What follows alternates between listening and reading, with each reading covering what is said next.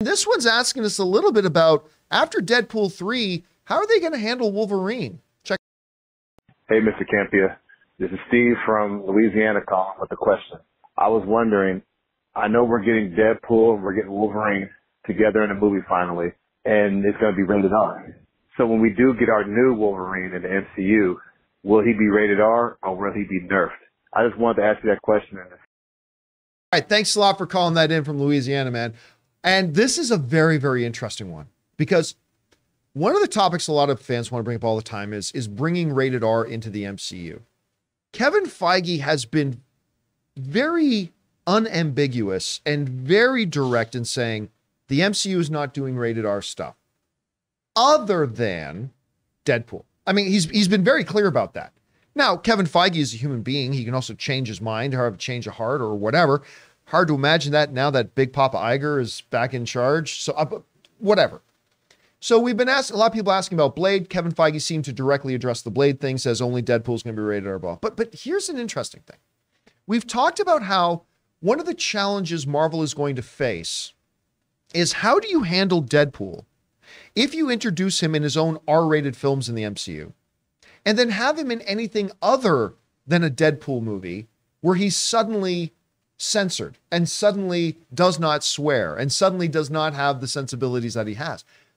But what I have not thought about that our caller brings up, and I think it's a really interesting question. Look, if you're reintroducing Wolverine, now granted, it's going to be a different Wolverine because this is the Hugh Jackman Wolverine that we're getting in Deadpool 3, but still, if you're bringing Wolverine into the MCU in Deadpool 3, and that is going to be an R-rated movie, how, even though it's going to be a new version and a different actor, how do you approach now bringing Wolverine, the new Wolverine, whoever the brand new Wolverine is going to be, into the MCU, the MCU's Wolverine moving forward? How do you now bring that character in, not rated R, when you just had a version of Wolverine that was probably going to be very rated R?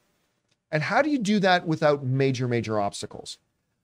I would propose that there is no way to do it without major obstacles. There's going to be some challenges they have, some perception ideas. But I would also say this.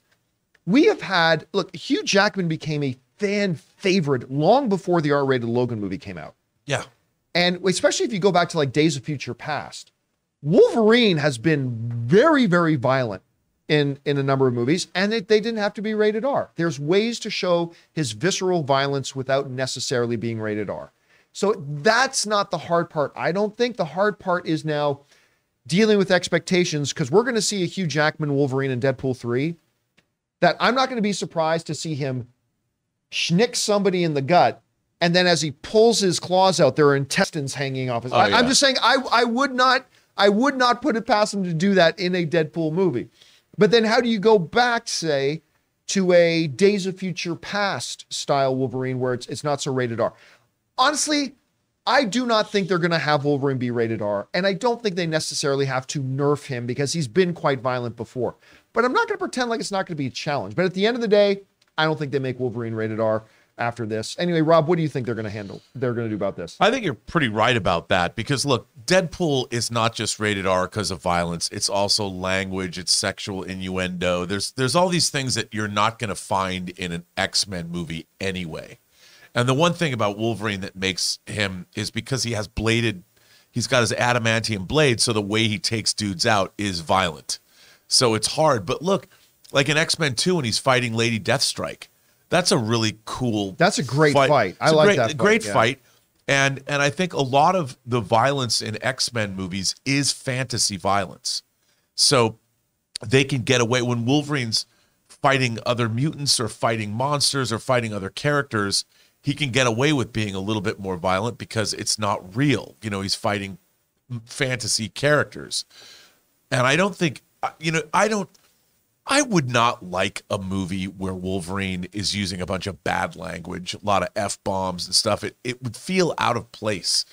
I mean, you could throw a few in, I guess, but I don't think a Wolverine movie that's PG or PG-13 has to be compromised because of anything. I mean, the character's the character. He's a great character. He doesn't have to be blood-soaked in order for him to work. There's as much pathos and history in his character as there is just when he rocks and rolls as a fighter. So I think you could easily get away with it, like you said, without nerfing the character. Because I think, you know, we saw him in X-Men 1, he's got that opening scene when you first meet him, he's cage fighting. It's brutal. Yeah. But it doesn't hurt his character. That was still PG, I think, PG-13. And I loved Wolverine in that first movie when Hugh Jackman is introduced. He's great. Yeah. What do they call you, Wheels?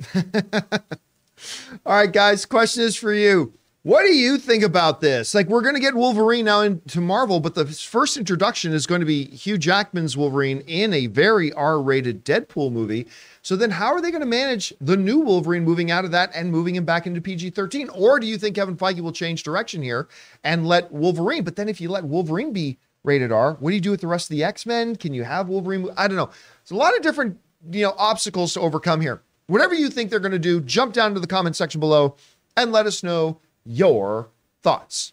We want to take a second to thank a sponsor of this video, Mint Mobile. If saving more and spending less is one of your top goals for 2023, why are you still paying insane amounts of money every month for your phone bill? Switching to Mint Mobile is the easiest way to save this year. As the first company to sell premium wireless service online only, Mint Mobile lets you order from home and save a ton with phone plans starting at just $15 a month. You guys know I made the switch over to Mint Mobile a while ago. The process couldn't have been easier, and I can't believe that I am spending less than a third of what I was spending on one of the other major carriers before. By going online only and eliminating the traditional costs of retail, Mint Mobile passes the significant savings on to you. All plans come with unlimited talk, text, and high-speed data delivered on the nation's largest 5G network. Use your own phone with any Mint Mobile plan and switch easily in minutes with eSIM. To get your new wireless plan for just $15 a month and get the plan shipped to your door free, go to mintmobile.com/Campea.